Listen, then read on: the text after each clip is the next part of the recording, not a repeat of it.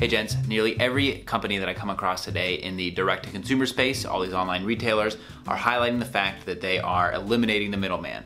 And this is not a new concept. Today I want to talk about how Facebook is the new middleman, how far back this middleman concept goes, and how the current environment is nearly identical to retail in the 1980s, which shaped modern retail. If I told you that Gap Inc. was the original direct-to-consumer brand, would you be surprised? Well, it's only partially true, but it could be Orvis or it could be Sears, depending on your definition. This history is a little muddy, but stick with me. In the US, when we think of the original retailer today, we think of Sears Inc. You know, that store that your grandma can no longer buy tires at, but used to buy everything at? Sears peaked around 1992 with $59 billion in revenue. They were the king of retail, number 6 on the Fortune 500 list, which was above most oil companies, but they were shortly then overtaken by Walmart, which remains the largest retailer today. Sears innovated on the original retail model, which was to be a wholesaler. You could go to Sears to buy clothes from hundreds of brands. In 1927, they introduced house brands like Kenmore, Craftsman,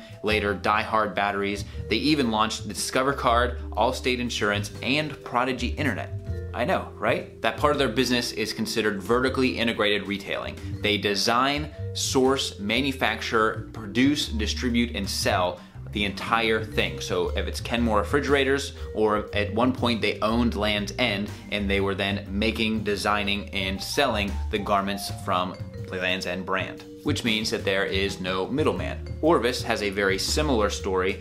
To me, the catalog industry is its own video, but Orvis is one of the oldest retailers in the world that also offer their own design, manufactured, and sold goods. And if you ask me, they should be the modern bonobos because they had the supply chain to do it.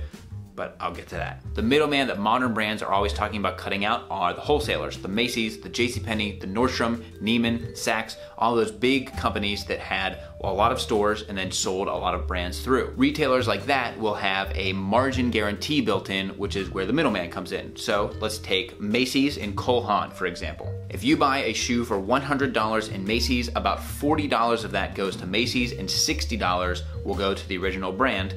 And that means that Cole Haan needs to make a shoe for about $25 so that it can make money. A shoe that is made for $25 sells for $100. Macy's gets a big cut of that, and if Macy's runs promotions, the brand is responsible for the discounts on there, which hurts the brand. Macy's is certainly providing value with the money that they're paying. They're given a platform for distribution, they're getting customer service through the retail employees, and more exposure than the brand could ever imagine, which is why you see brands like Bonobos and Mizzen & Main going into Nordstrom stores. Brands today are trying to get legitimacy that just can't be bought online with Facebook ads, which is why you also see Warby Parker, Everlane, and all these other brands going into their own retail stores. And that's the perfect transition to talk about Facebook as a new middleman, but we missed a very pivotal era in retailing. So Gap started in 1969, but they didn't expand in earnest until the 1980s. J. Crew was technically found in 1947, but they didn't open their first retail store until 1989. Abercrombie & Fitch was founded in 1892, went bankrupt in 76, but then it boomed after it was sold to The Limited in 1988 as they were expanding Express, Victoria's Secret,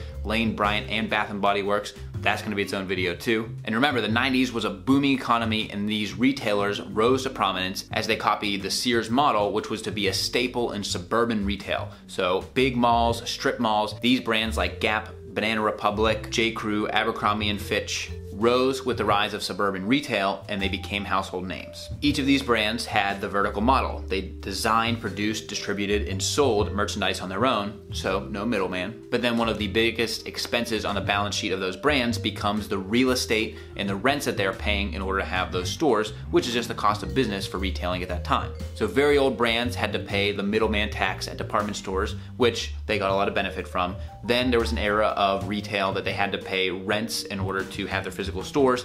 And today, if you want to grow a brand, you are paying rent and you are acquiring customers through Facebook, Instagram, Google, and other online advertising. So now Facebook becomes the rent taker. The rent that Facebook is charging today is much smaller than a traditional retailer was paying for rent, but the increases are on the rise. As I talk to small brands that are acquiring customers online, now that the formula has been figured out by Facebook and there's increased competition because traditional brands are starting to figure out that they need to advertise over here, Facebook has jacked up prices by 200 to 400% in some cases, which is understandable. Facebook is always pressured to grow as a public company. The easiest way to do that is just to increase your prices. But as you see that Instagram is the sexiest part of the Facebook empire, I've already noticed that I'm starting to see ads for every 3 stories on Instagram. It used to be every 10. So now they're just increasing the real estate of ads, which once that goes, then they'll start to increase the prices again. So expect to see some changes in those platforms that we love so much. So that brings us to today.